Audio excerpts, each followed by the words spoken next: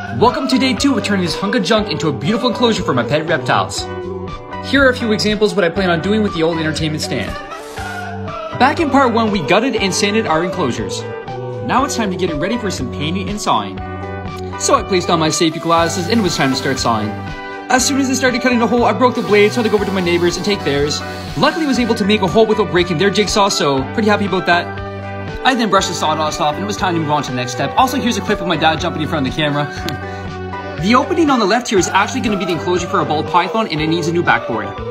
So once I had my measurements, I got this blue string and made a few snaps, made some lines, and it was time to do some sawing. Miraculously, I somehow did not saw off any of my fingers, so pretty pumped. As you can see here, I got some pizza grease on the back of the board, but it's okay because no one's going to see it. I then drilled in a bunch of screws, and now it's time to start painting. I literally painted for 4 hours straight because I had to put 4 coats on.